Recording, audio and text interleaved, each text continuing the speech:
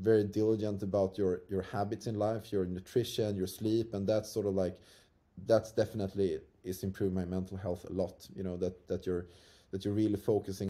My name is Rasmus Svenningsson. I am a professional triathlete and a medical school graduate.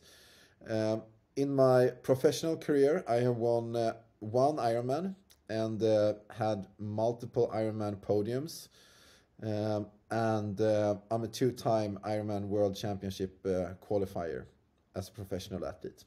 I mean, as good as possible in my sport, and I have, yeah, there are so many aspects that I enjoy uh, out of this process. It's both like the planning process, the creativity side of it, like how you think in order to like plan the sessions, and then there's also like being super focused, like super mentally aware, and there's nothing during the sessions, so that you like can squeeze out like all the best out of you for each session and make like each session count. And then that mental part where you're like, yeah, you're shutting out everything else and you're just focusing on exactly on the moment. And I think like it's something that no matter what it is, but just being really focused and aware of the moment, every moment, that's, yeah, it's a key to joy, because then everything else, like the past and the future, doesn't really matter. It's just,